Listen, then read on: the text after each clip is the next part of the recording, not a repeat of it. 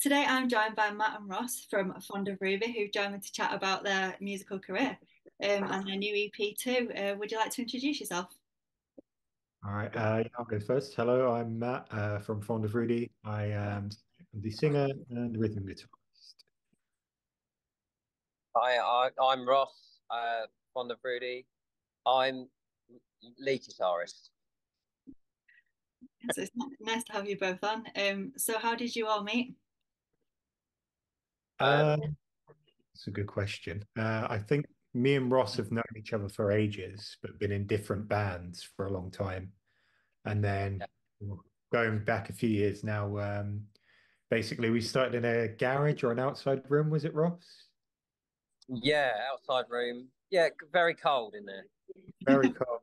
The Spiders started writing some songs together. And then Ross knew the other guys, and then they kind of joined from there.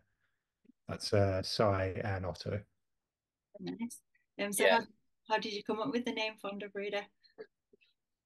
So kind of uh, has two meanings really. One very simple meaning is the cat's name. My cat was called Rudy.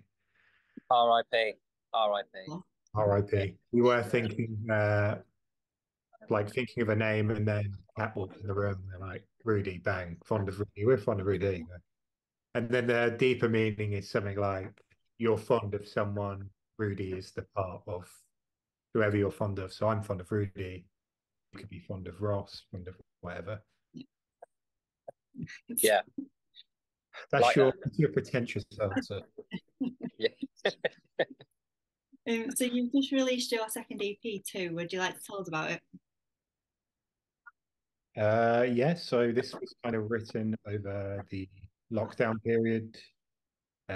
Obviously, we weren't meeting as a band to record together.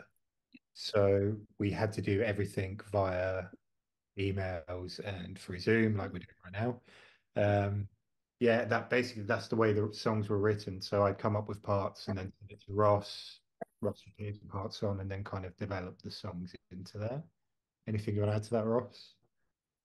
yeah. It's definitely like a new process because before we'd always like kind of really enjoyed meeting up in the studio, and then if we didn't meet in the studio, Martin, who well, our previous producer, used to how can I word it? It was just like quite a nice thing that we'd all meet up. So work working remote was definitely different. I still favour the previous process a lot more.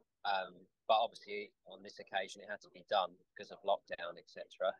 And I had to start. I mean, I'm a musician, but I'm not very good on like logic and that. Matt, I'll tell you that it's just not my thing at all. So it was weird having to sort of buy an interface and sort of trying to bodge around the recording. But luckily, it got sent to a good producer who tidied up a lot of my sort of rough ends that I may have sent.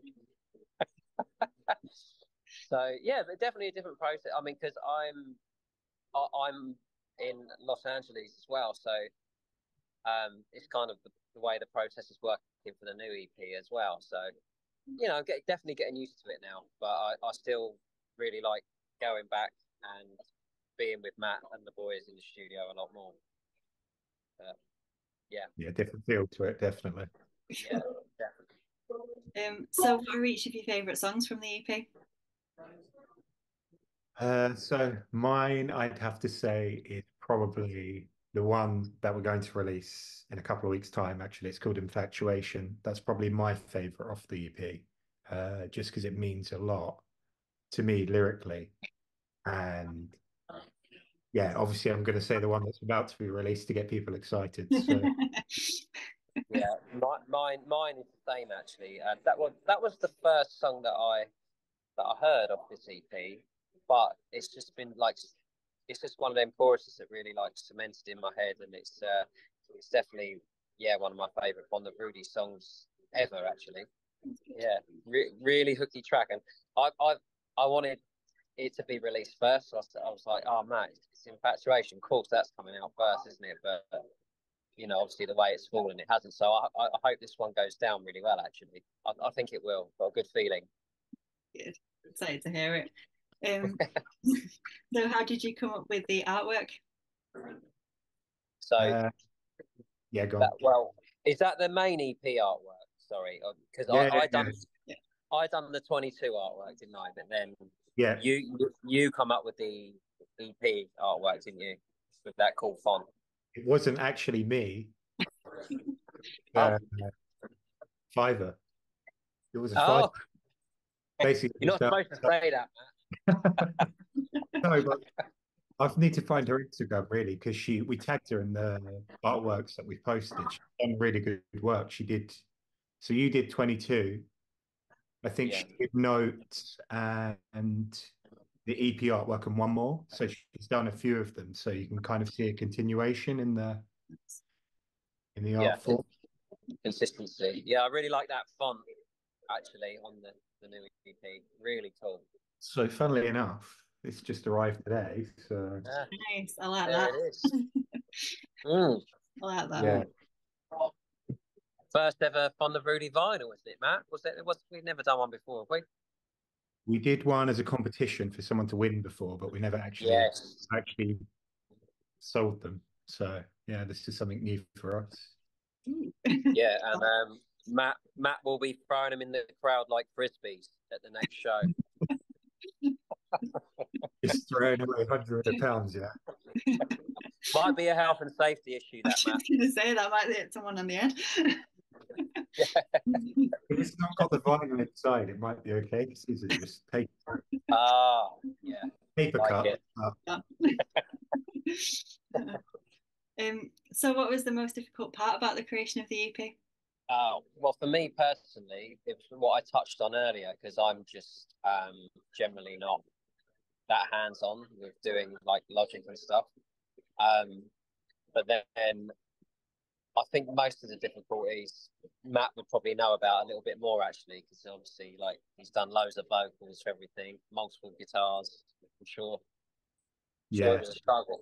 Yeah, I think the most difficult part was obviously you being in America, Martin being in London, and then we couldn't see each other in that COVID period. And yeah, I remember trying to do a session with Martin on Zoom. And we're both using Logic as software, and it's like delayed and everything's cutting out. And I'm saying, Mark, did you? And it's just it was a nightmare. yeah, We only did one Zoom session, and after that, we were just like, right, just send each other bits and then write notes, send it again, rather than try and do it live. It kind of fell apart, which was probably the most difficult bit, actually. Uh, and then knowing when yeah, to release the songs as well, because we weren't doing any live gigs. No one was really doing any live gigs at that point, so we had to kind of sit on it for like 6 to 12 months. Gave us time to plan it and perfect everything. So yeah, now I guess now that's coming to fruition. yeah. I suppose that's also a bit of a struggle when you release something new that like you're proud of, but you've got to wait onto it for like nearly a year. It's like frustrating. Yeah. And it was. So what have you learned from creating the EP that'll help you in the future? I guess that we have the ability to keep releasing music even if we're not together at the same time. Like when Ross comes to the UK, we'll do loads of stuff, but we just keep churning it out. And yeah, that knowledge that we have the consistency to keep doing it, basically. Yeah. And we've been working together for like 8 years now. So we got kind of a good thing going on and like a real honesty approach. Like if we send things to each other and we're not quite sure, and yeah, it all works well. We got quite a good bond between us all, you know. Good. Yeah, and we kind of build up that thick skin from our first recordings. Yeah, We're like, I don't really like that guitar line. I don't really like that bass or something. And then you don't take it to heart. It's yeah. So, constructive. oh, what is that? That's awful. What? That was terrible. Do that again. Yeah. So what memories will you take away from the whole process? Uh, that's a good question. I think probably the new songs will be, obviously, they'll live on from creating this EP and the reactions that we've got so far from from the singles we've released, especially How Do I Delete You, they've been really positive. So I guess I'd take away that us releasing music is still going down well, and like we haven't just disappeared into a black hole. We are still here and come back to release music again. Yeah, I'd agree with that, because many bands like come and go, or like sometimes some bands can't get through the bad times, and you know. But yeah, we're just kind of still rolling out, even if I'm here, and you know, never dies. Yeah, no, we enjoy making music. That's why we do it, really. So yeah.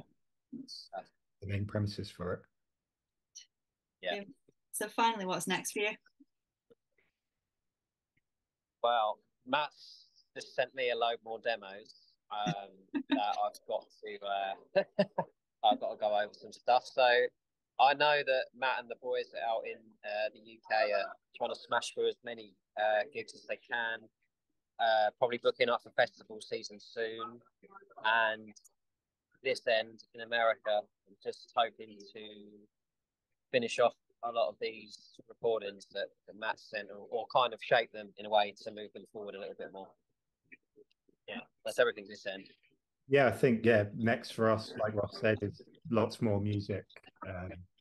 I send him about 3 or 4 demos every week, and just overloading him with music that he can't get to in the space of 24 hours. Exactly. But we've got our next few releases lined up, and yeah, once this release is all done, we'll be planning the next one, which will be EP3, of course.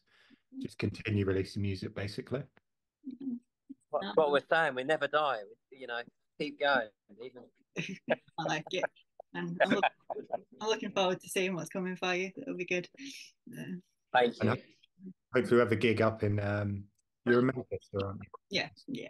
Hopefully, we have a gig up that way soon. So yeah, definitely. A massive thank you, Matt and Ross, for joining me on Totally Music. If anyone would like to check out Fond of Rudy's music, I'll leave all the links in the description below for you. Thank you. Thanks no problem. Thanks. Good to see everyone. We had still has not explained.